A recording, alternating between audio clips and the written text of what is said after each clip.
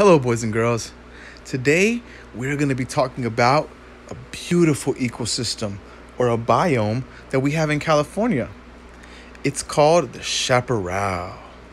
Say that with me, Chaparral. Last time we spoke about the transition desert zone, but right now we're in the Chaparral Mountains of California.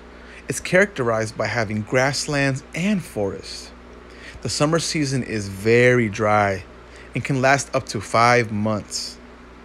There's a lot of flammable material around and it's very dry, which is why we see a lot of fires sometimes. However, the trees are fire resistant and the barks do not catch fire. We see many kinds of different animals all throughout the Chaparral.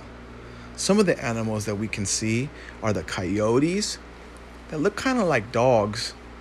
How many of you guys have seen coyotes before?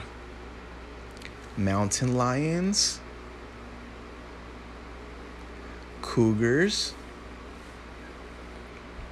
different kinds of smaller animals too, like rabbits, jackrabbits, and we can't forget about that rattlesnake.